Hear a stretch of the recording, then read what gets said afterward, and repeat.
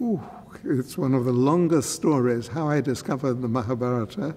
We had to recognize what no author was doing at that moment in England, which was writing something bang on the suffering and the questions of this war in Vietnam by our American cousins who are calling on us to come and join them.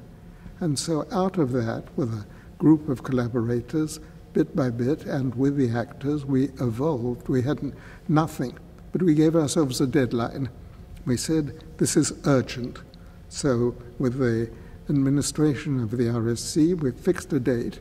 I think it was about 2 months later, and we got a band of actors together there. And one of our basic techniques was every time at the lunch break during rehearsal, we would invite in different people to come and give their experience of the Vietnam War.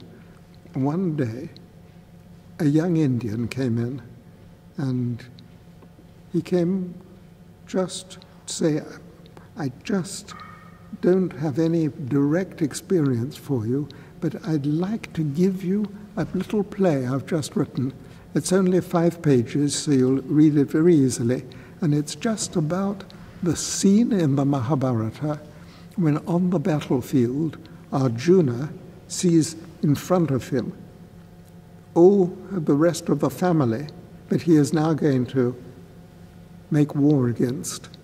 And he stops and says to Krishna, the god, why should I fight?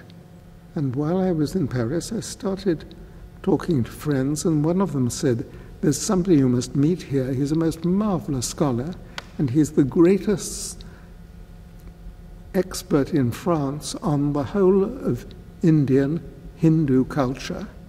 And I thought I must meet him. His name is Philippe Lavastine, and I went to meet this man in a little apartment on the left bank, surrounded by books everywhere. I said, this is so astonishing, I must understand it. Tell me the story. And then it was 10 years of work.